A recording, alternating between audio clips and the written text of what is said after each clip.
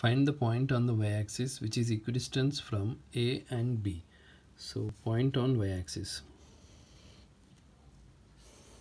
On y-axis, this is x and y. We'll consider the point as 0, y. So let the point be 0, y, and x-axis, you know that we'll take x, 0. So this point is at equal distance from A and B. So if we'll simplify this problem, so P 0, y, A 6, 5, P on y-axis, that is 0, y, and B is minus 4, 3.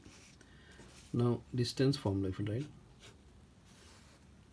under root x2 minus x1 whole square plus y2 minus y1 whole square equals under root x2 minus x1 whole square plus y2 minus y1 whole square. Here you can consider x1 y1, x2 y2, x1 y1, x2 y2. Now here if we'll substitute the values, 6 minus 0 whole square plus 5 minus y whole square minus 4 minus 0 whole square 3 minus y whole square. Now to solve this, squaring on both sides. So root 6 square plus 5 minus y whole square equals root minus 4 whole square plus 3 minus y whole square, squaring on both sides. So now here square and root will get cancelled. So 6 square is 36. It is in the form of a minus b whole square.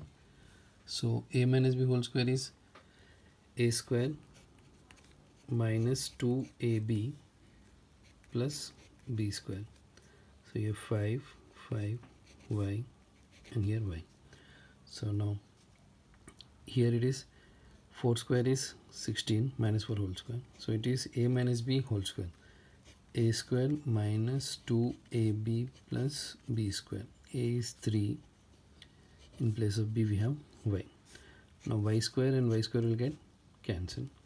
So 36 plus 25 minus 10y, 16 plus 9 minus 6y.